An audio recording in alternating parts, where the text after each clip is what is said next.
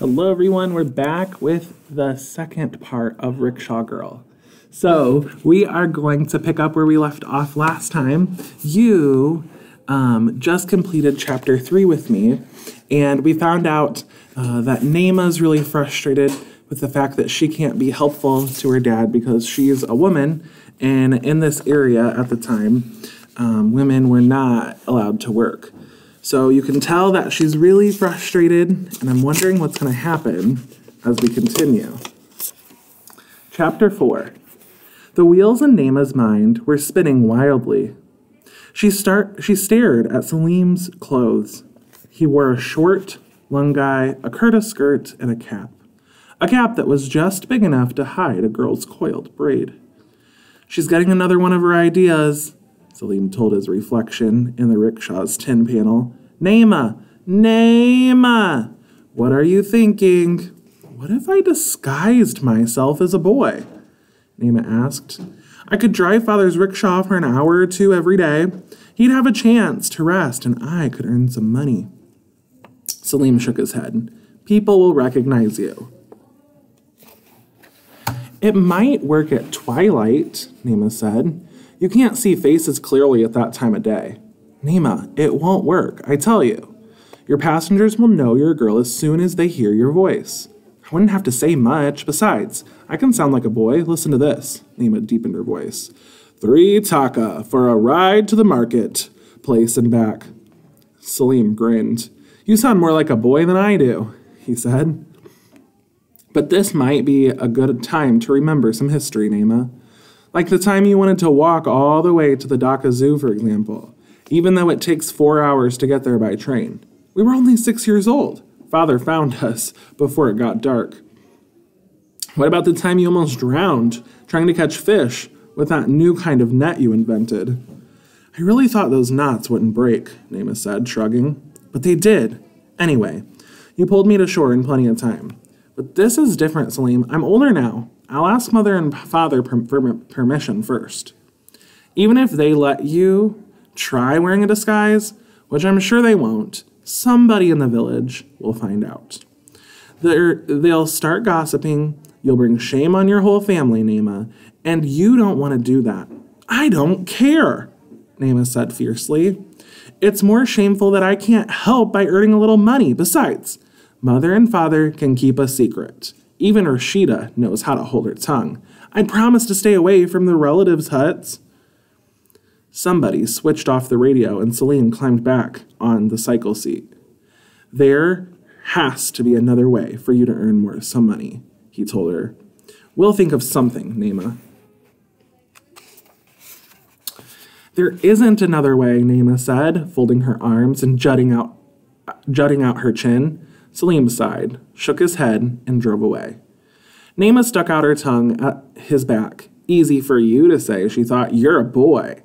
She turned back to the rickshaw, and in her imagination, she moved forward with her plan. First, she'd convince her parents. Father, you need rest. You can't get sick again. Mother, it's only an hour a day. Nobody will recognize me. What a wonderful idea, Naema, Mother would say. You're so thoughtful. See, I told you a daughter's just as good as a son, Father would add. I knew she could do it. But could she? She squinted at Father's rickshaw, sparkling in the sunshine. After her cleaning, it was beautiful, but it looked so heavy. She'd never driven one before. She was about the same size as Salim, though, and he managed to turn the pedals. She'd just have to show Father how good she was. Then he'd be sure to let her try it. Chapter 5. Naema glanced around. The village was silent, the lane empty. Quickly, she climbed up on the cycle seat. She had to stand to reach both pedals at the same time. Grasping the handles for the balance, she pressed hard with her feet. The rickshaw didn't budge. Naema pushed against the pedals with all her might. The rickshaw started rolling downhill. She was doing it! She was driving the rickshaw! As soon as she turned the pedals, Naema pictured Father's smile as she handed him the taka she had earned. In her mind's eye, Mother got teary as she unwrapped a silk saree that Naema had picked out. An imaginary Rashida giggled as she popped one Rashagala after another in her mouth, devouring the whole pot that Nema had brought home from the sweet shop. Before she realized what was happening, the lane began to curve. At the bottom of the slope, a thicket of bushes loomed ahead. They were coming closer and closer. Desperately, Nema tried to turn the rickshaw, but she couldn't. Seemed to change directions. She squeezed the handbrakes as hard as she could, but the rickshaw seemed to pick up speed instead of slowing down. She couldn't steer it. She couldn't stop it. Just before the rickshaw careened into the bushes, Nema managed to jump off the cycle. She landed on her hands and knees in the dusty lane. Crash! The rickshaw just kept hurling through the thicket like a stampeding animal. Nema stayed where she was and listened to the rasp of thorns clawing the tin. Her heart was beating like a tabla drum. When everything was still, she stood up and made herself look. The thorns had captured Father's gleaming new rickshaw, bushes closing around it like a trap. Nema groaned and turned away. Rashida was standing at the curve of the lane, her mouth as round as the Alpana circle. Nema gestured at her sister, combing the air with her palm down, and Rashida raced down the hill. The two sisters struggled to pull out the rickshaw, but it was too heavy for them. "Get Father," Nema said finally. She sat on the rock and weighted her head in her hands. What had she done? Why hadn't she stopped to think? Mother was right. Nema was too thoughtless. Salim had been right too. This had been another one of those silly ideas. Father and Mother and Rashida came running. Mother gathered Nema close. Then she held her out at a arm's length, scanning her face, hands, body. "Are you bleeding?" she asked. "I'm all right, Mother, but..." Nema's voice broke. Father was already in the bushes. Somehow he managed to wrestle the rickshaw back onto the lane. All four of them gasped when they saw the scratches on the leather and the dents on the tin. The peacock feathers on the side panels were torn and ragged. Even the painted lotus flowers on the back panel had been clawed by the thorns. "Eesh!" Mother wailed. "You've ruined the rickshaw, Nema. What were you thinking?" I was trying to drive it." "What? Why in the world would you do something like that?" "I'm sorry," Nema managed to say, fighting back tears. "I was trying to see if I could drive it so that I could give Father a rest."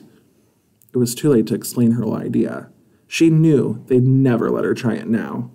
"The sun has been shining too hot on your head, daughter," Mother scolded. "Have you ever seen a girl driving a rickshaw? I thought you were growing up, Nema, but you're as careless as ever." Father didn't say anything. His face was grim. He climbed on and pushed the pedals. The rickshaw moved slowly, like an ox obeying its master, even though it didn't want to. "It still works," Father called over his shoulder, heading for the hut. Nema could hear the relief in his voice. She spanked the dust off her hands and clothes hard and trudged uphill slowly behind her mother and Rashida.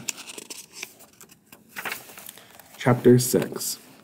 Father had parked the rickshaw in front of the hut. Nema kept her eyes down as she passed it.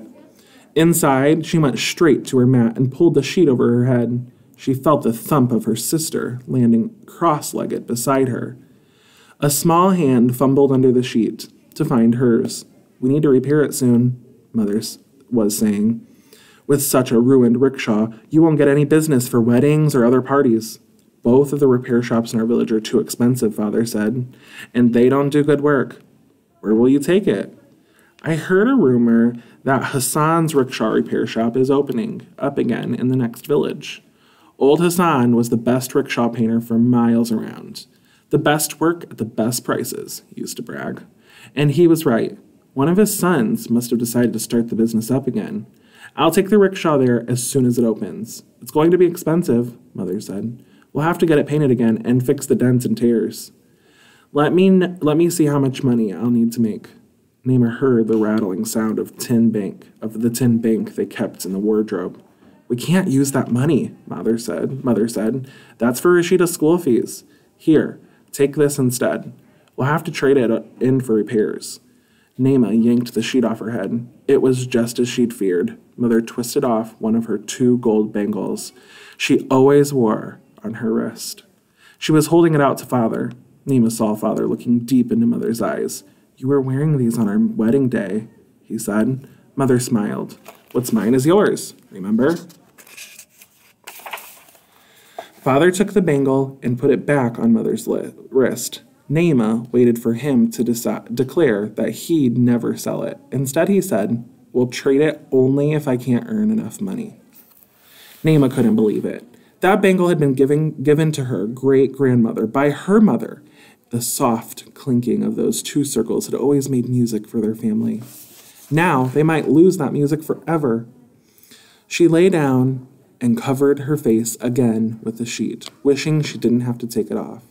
The tears were coming fast now. She heard the rustle of her sister getting up. She felt the weight of Father's palm on her covered head, resting there for a moment. His footsteps crossed the stone threshold. The bell of the rickshaw chimed as he drove away. Someone gently pulled back the sheet. A soft hand smoothed the tangled hair off her forehead. A low voice began a familiar lullaby. Naima wiped her tears and drew a shaky breath. The pain inside her heart loosened a bit. The pair of bangles was still singing on Mother's wrist. Maybe Father could earn the money for the repairs. Chapter 7. After the crash, Father no longer came home for lunch. He was trying to find passengers while other rickshaws sat idle. He stayed out until midnight in case somebody needed an emergency ride. But Mother had been right. People didn't like the look of such a battered and dented rickshaw. They didn't trust a driver who had let his rickshaw get into such a state. Every afternoon, Naima searched Father's face. The bangle was still on Mother's wrist. But for how long?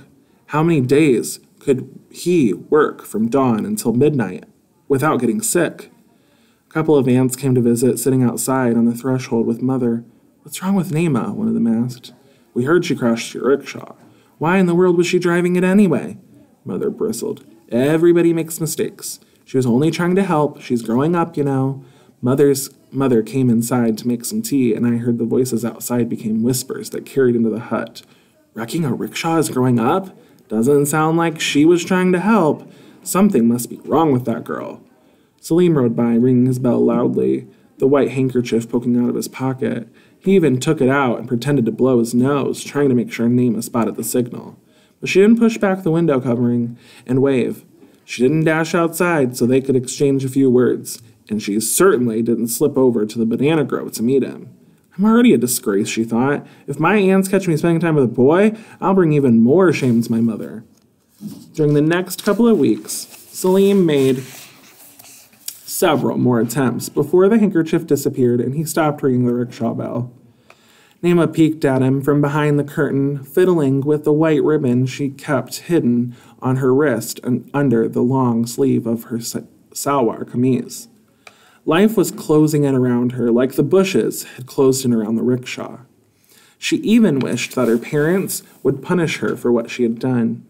But after scolding her that first day, Mother never brought it up again. She seemed to think Naima was feeling bad enough. "Our daughter's so sad these days," she told Father one night when she thought the girls were asleep.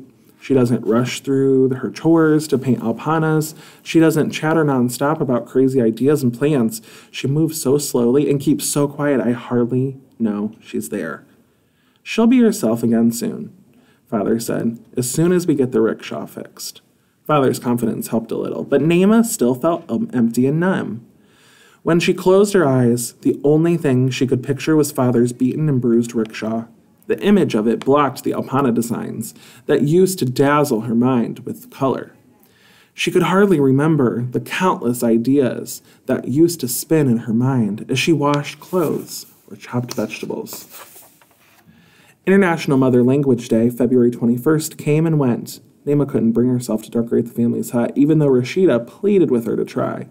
Rashida and Mother did their best, but the prize went to a girl on the other side of the village.